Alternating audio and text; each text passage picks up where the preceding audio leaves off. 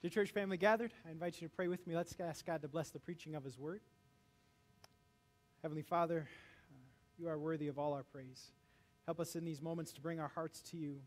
May the words of my mouth and the meditation of our hearts be acceptable in your sight. You are our rock and our Redeemer. Amen. Dear friends, good to see you once again. Welcome, everyone. And I do believe that life is filled with misunderstandings. I'll give you an example. This past week, a news story came out picturing this picture. Some of you may have heard what this picture is. It's a black hole, but upon further investigation, what it actually turned out to be is a donut. And sorry for a very bad joke this morning. God likes donuts too. There are misunderstandings in life. There are misunderstandings with people. For example, I remember my brother going to a florist. And at this point, he had been married for at least 10 years. He had fathered 4 children. And as he picked up a corsage for Mother's Day, they asked who he was taking to prom. Yeah, misunderstandings. I remember going to New Lenox, and our family was playing in the park. This was years ago. And as the children were there and I was there, someone asked me who the babysitter was. Happened to be my wife. So we misunderstand people, don't we? You ever been there? You ever assume someone was related when they were not? Married when they were not? This is the worst. Pregnant when they were not? Open mouth and insert foot, right? There are misunderstandings when it comes to food. For example, does anyone know what this sandwich is? Anyone ever eaten one of these sandwiches? Yeah, this is what I grew up, they called it tiger meat. Some of them call it a cannibal sandwich. It is actually raw ground beef. And if it's the first time that you've been served it, you might wonder, shouldn't you cook it first? Send it back. I didn't ask for rare. I asked for medium well. Thank you very much. Misunderstanding can happen with these sandwiches if you've never had them. They're good, by the way. Misunderstanding for me happened with this common meal. These are baked beans, and let me ask you, do you serve them hot or cold? Hot, right? So when I'm at a family function and I dig in with my spoon and I have a cold mouthful of baked beans, man, I'm misunderstanding how these should be served. This is bad. I'm going to ask, where am I going with this? How good it is to gather in this place, isn't it? So much as we see Jesus, our Savior, so much hope, so much perspective. But one of the things I recognize is that we live in a world of spiritual misunderstandings. Would you agree? In fact, that's why in May we're starting an apologetics class. And what that is just learning how to defend the faith and answer some of the misunderstandings that are out there. People have misunderstandings about how we all came to be and the origins of this world. There are misunderstandings about other religions. Are they all the same? What's the difference?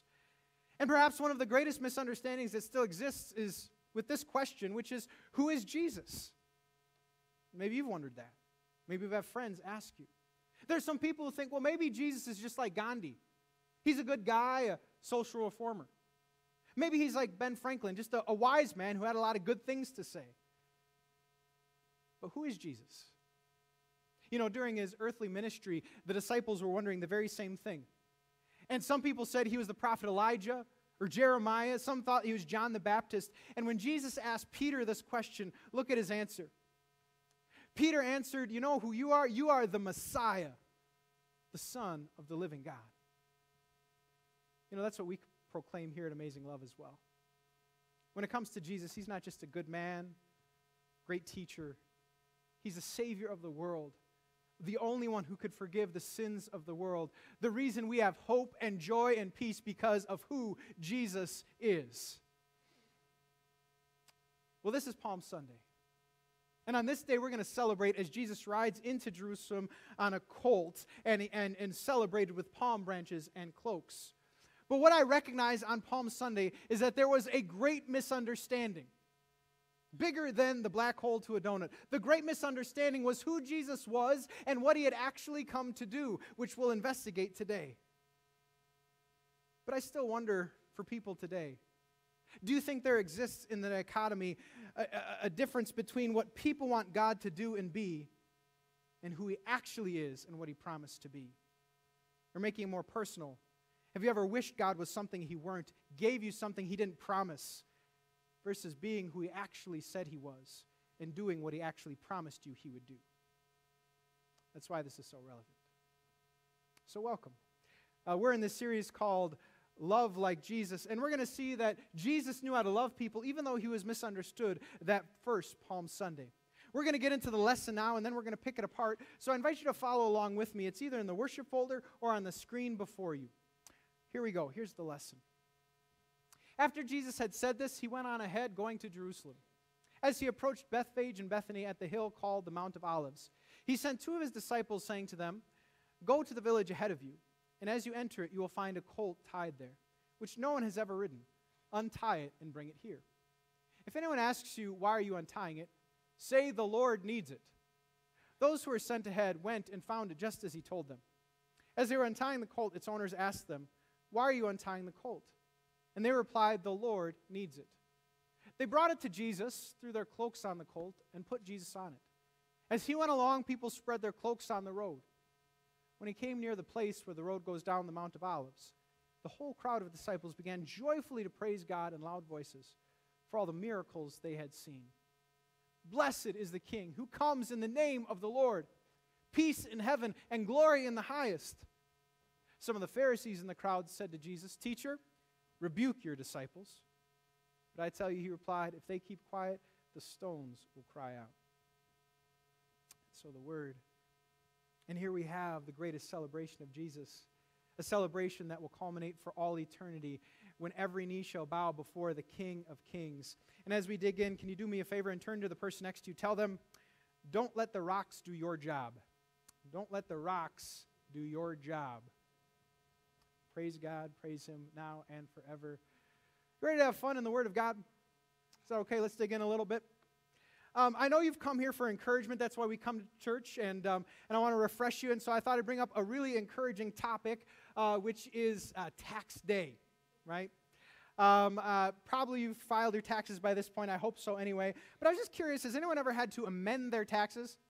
Amend taxes. Anyone? This was the first year in however many years I've been filing that I've had to amend my taxes. I received a wrong government form that was later corrected. I filed early March. They sent it late in March. And I don't know, but I had one of my less than stellar moments. For as I got this form from the government after their mistake, there was this part of me that says, "Why should I? After all, this wasn't my mistake. I have filed through TurboTax, done my job. Why should I?" Which was followed by wondering what the consequences were. Like, can they put you in jail for not amending your taxes? And then I was seeing the Chicago Tribune post about Pastor Bloomer in jail, didn't amend taxes. So I amended my taxes. But I had a less than stellar moment. And I wonder, have you ever had that experience, maybe with yourself or with a child? You're told what to do, you know what you have to do, but you have this feeling inside of you that doesn't want to do it. And so children, they sometimes don't say, "Why should I?" They say, "Do I have to?" And for a while, if you have children under the age of 10, "Because I said so" is enough. Parents, it's all you need. You don't need to debate with them, right? "Because I said so. Do it." Right. And even as adults, we sometimes have that feeling. In fact, what we understand about the spiritual nature given us is that it's sinful. And so often we'll have this idea, "Why should I? Do I have to?" It's questions we might ask when it comes to giving, right? We're not afraid about talking about money in the church. After all, God wants our heart, not our checkbook or our wallet. But sometimes we might ask the question, "Well, why should I? Why should I give first fruit offerings and strive for 10%? Do I have to?" When it comes to the gift of sex, which isn't dirty, which isn't bad, God actually created, it was his idea. We might ask, "Why do I have to reserve it for marriage? Do I really have to?" Or maybe we do that when it comes to a lot of our Christian walk, whether it be giving or serving, maybe even honoring authorities. Do I have to? Well, the reason I bring this up is because on the first Palm Sunday, the disciples were given a job. They were told to go to a stranger's house they never met and untie a colt and bring it to Jesus. And I was wondering if at any of their experience they were wondering, "Do I have to? Like, why should I?" And here's what I believe. They didn't understand the significance of this moment. They didn't see what God saw. See, for them to do this, they were actually going to fulfill a prophecy. The prophet Zechariah he said in this, Zechariah 9, verse 9 said, "Rejoice greatly, daughter of Zion. Shout, daughter of Jerusalem. See, your king comes to you, righteous and victorious, lowly and riding a donkey, a colt, the foal of a donkey." What God knew is that they were going to fulfill prophecy. But they probably didn't know. And so they're probably wondering, well, do I have to? But here's the first point that we learned from Palm Sunday. When we might misunderstand God's clear will, the point is this: we don't need to know the why to do God's will. We don't need to know. We don't have to see how it works out on the other side. Once we have the clear command of God, that's what we should go and do. No questions asked, because He said so. But if you've grown up, and if you can relate to me, the older we get, the harder we have time doing this. We rationalize ourselves out of doing God's will. We rationalize when it comes to the gift of sex. We might say, well, everyone knows you got to try it before you buy it. We rationalize not giving or not serving. We use a when-then mentality. When I get there, then I can do that. But in the meantime, that's just not possible. We rationalize. Everyone else is doing that or not doing that, and so why do I have to? We see how much we struggle with our sinful nature. It's one of the reasons that God praised a childlike faith. In fact, God used children as an illustration. In one of the accounts of His ministry, He said He called little children to Him and placed children among them and said, "Truly I tell you, unless you change and become like one of these little children, you'll never enter the kingdom of God." Because what do children do? They trust mom and dad. You said it. That's enough. And then I consider our Savior Jesus. He's riding in on Sunday, knowing He will die on Friday. Does He have any logical excuses why He shouldn't go? I think He has a ton. Why do I have to suffer the penalty of sin when I am the sinless Son of God? Why do we have to save mankind when, Father, we were good without them and we're not needy, we're self-sufficient? Why do we have to clean up a mess we didn't create? Why can't we just start anew with new people in a new world? He could have had a ton of logical excuses. But there's only one reason that led Him to do what He did. And that reason was enough. It's the reason that we've gathered. That reason is love. See, Jesus, no matter what was going in His mind, had this crazy, this undying love for you and I. A love that would lead Him to give His life so that you and I could be forgiven for any and all sin. A love that would push past, endure so much, so that we could be saved through His blood shed on the cross. And redeemed we are because of that love. And what He teaches us this Palm Sunday is this: that love compels us past our logical excuses. Love compelled Him, and it's the reason we do what we do. In fact, it reminds me of a conversation I had with one of my buddies growing up. One of my buddies' moms growing up played the organ for her church. And I don't know if you've ever seen an organ player, but what they do is just crazy. They got 3 things, 4 things sometimes going at the same time. It takes a ton of practice to play the organ, right? And my buddy would say that every time that his mom would play, she would get sick to her stomach, and she'd just be terrified. And so she would practice and practice and practice. And he wasn't sure how enjoyable it was, but she would do it. And why? Because she loved Jesus. Yeah, she got sick. Yeah, she was terrified. But love compelled her. You know, it's what I see in this congregation. I met some amazing people who come to leadership team meetings, who serve and volunteer, who give and give. And we might have all these logical reasons why not to. But we only need one reason why to continue. And that is love. You know, next Sunday is Easter Sunday. And this church is built upon one core value called inviting. And we know how scary it can be to invite those who, are new to church or our friends. And the logical excuses we might use, well, it might get awkward, or they might say no, or I might even lose a friendship by putting myself out there. We have all these reasons that could stop us, but we really only need one reason to do it. Because we love them. We want them to know God's love. Because there's no better celebration than Easter Sunday of a risen, victorious Savior who shares that victory with all people. So love compels us, and I've seen it in you. Love has compelled so many in this church to continue to serve and give. Thank you so much. So we might misunderstand God's clear will, but what's also true, I believe, is that as we do God's will, sometimes we're misunderstood by other people.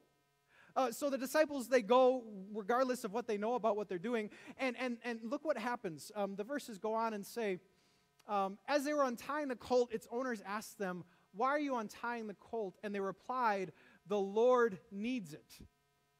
Now, if you were on the other end and you were seeing your colt being taken away by strangers, would that be sufficient for you? Like, can I go to your garage and take your car? Can you give me the keys, please? The Lord needs it. Would you be okay with that? In fact, it reminds me, there's a Star Wars convention going on, and there's this part of Star Wars where he uses the Force and says, "These are not the droids you're looking for." And if there was a Bible passage that correlates, I mean, this is, "The Lord needs it, the Force." So I think there's a great potential, and I'm not sure, maybe God used his Force to make him understand. I don't know, but I think there's great potential that others misunderstood their activity. And I think sometimes people will misunderstand the activity of other Christians, because we're not called just to release a colt. We are called to be the light of the world and the salt of the earth, to be many representatives of Jesus here on earth. I consider the difference of that calling. The way I looked at it this past week is it's kind of like a boxer who's training for a fight. And for me, I love the Rocky movies. I grew up on them, and also the Creed movies that are out there. Anyone see those movies, fans? And for me, when I watch those movies, the best parts are the training parts.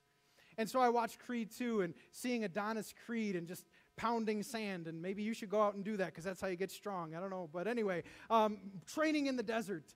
I loved Rocky 4, which is the best of the Rockies, right? Where he's in Russia, and he's climbing up the snowy mountain, and he's doing pull-ups on a log, and he's lifting a cart of stones, and because that's what you do to get ready to fight Drago, right?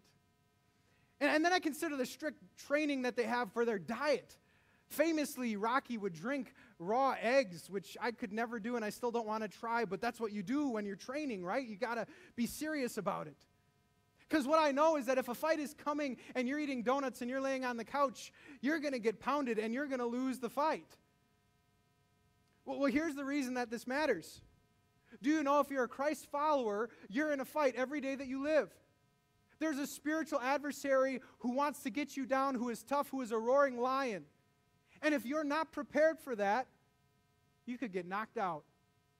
In fact, another takeaway is this, that I believe an uncommon calling, like being the light of the world, a Christ follower, will lead to uncommon activity.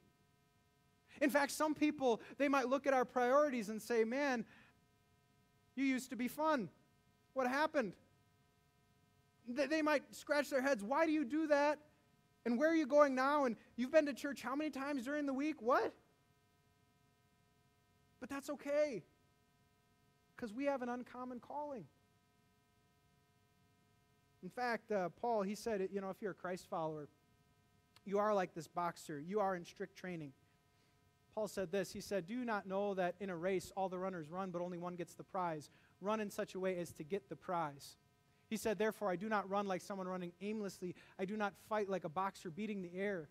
No, I strike a blow to my body and make it a slave, so that after I have preached to others, I myself will not be disqualified for the prize." You and I are in strict training. I wonder this morning, is there any uncommon activity God is calling you to? And maybe it's not even something sinful. We know we should keep away from sin, but something that the world says is common that just isn't helpful for the strict battle that you're in. May the Spirit give you discernment on how you can be better prepared in the ring every day that you live. And may He empower you to do just that. But now we look to Jesus. And Jesus rides in on Palm Sunday. And in my personal Bible study, I'm reading about Revelation, and I can't wait to be in heaven and hear the glory and the praises that last eternally. I need to remind you about heaven. It's a place where there's no more pain or sadness, where all the sinful things have been taken away and removed. But here's the picture of heaven on earth as they praise the King of Kings and Lord of Lords. And while they erupt in praise with palm branches and coats, they praise him for all the wrong reasons. There's a great misunderstanding. In fact, verse 37 calls this out. In verse 37, it says, when he came near the place where the road goes down the Mount of Olives, the whole crowd of disciples began joyfully to praise God in loud voices for all the miracles they had seen. Not that he is Savior of the world, not that he is King of kings, Lord of lords, but the miracles. Let me teach just a little bit. It was just days earlier that he had one of his greatest miracles, the raising of a man named Lazarus. Lazarus was a friend and had been dead in the tomb for 4 days. And when Jesus, he arrives to the morning of death, he changes it into a celebration of life through 3 simple words, Lazarus, come out. And a man who had been dead 4 days comes out of the tomb, unwraps the clothes, says, hey, what's up? And the people who saw this, they reacted and they said, man, if Jesus can do that, surely he can throw off the Caesar. Surely he can throw off the oppression of Rome. In fact, this isn't the first time that they thought they would make Jesus an earthly king. It was after the feeding of the 5,000 that Jesus actually had to go away. John records and says, Jesus, knowing they intended to come and make him king by force, withdrew again to a mountain by himself. They wanted an earthly king. They wanted a Jesus who'd make their lives better. Make my 70 or 80 years utopia here on earth. Help me with that. But they didn't recognize him for who he was. Jesus is not riding in on a stallion with a sword. He's riding in on a donkey with a message. And so Jesus is not an earthly king, but a spiritual king. And so we learn.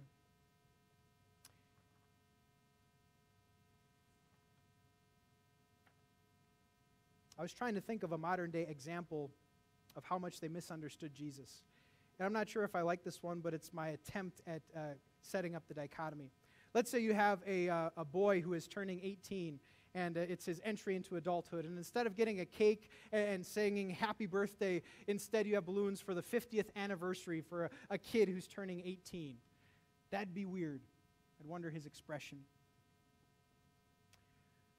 But the love of Jesus, he's misunderstood and he's praised for all the wrong reasons. But he comes anyway. He doesn't call off the party. He doesn't tell him to be silent.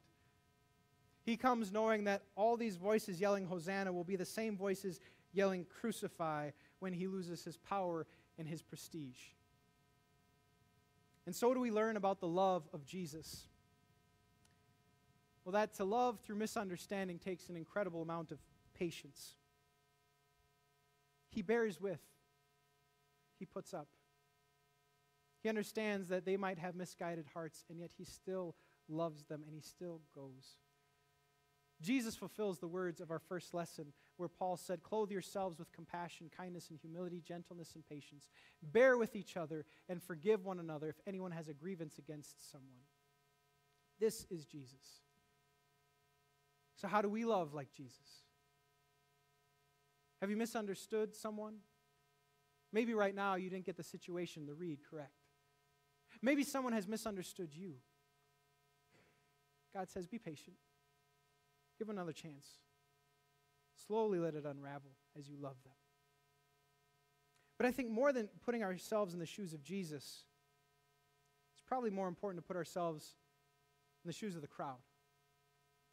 Because I believe we're no less tempted to make God the God who will help our earthly lives be better.